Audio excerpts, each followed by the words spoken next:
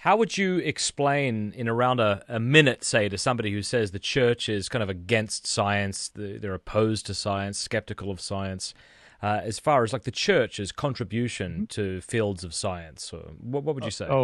Well, so I would say they need to study the history of science because Catholics, the church supports the sciences. It runs an observatory.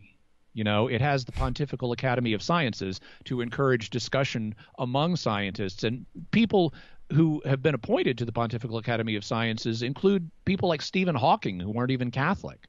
So it's genuinely supporting the scientific effort. If you look, that's just modern stuff. You look back in the history, genetics.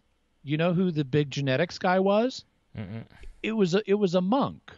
I mean, Mendelian genetics. He was a monk who was studying the pea plants in his garden that came up with some of the core basic theories here. Then the guy who came up with the Big Bang theory, Father Georges Lemaitre, a Belgian priest. You look back at other figures from the history of science, you find priests and monks and theologians all over the place. I'm even thinking of Blaise Pascal, who invented the first mathematician. Yeah, or invented the first computer or calculator, depending on how you define that. Yeah.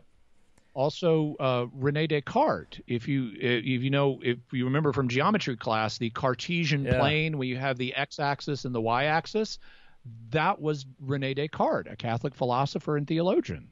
Right. So you've got Catholics making major contributions to science all over the place in history and today.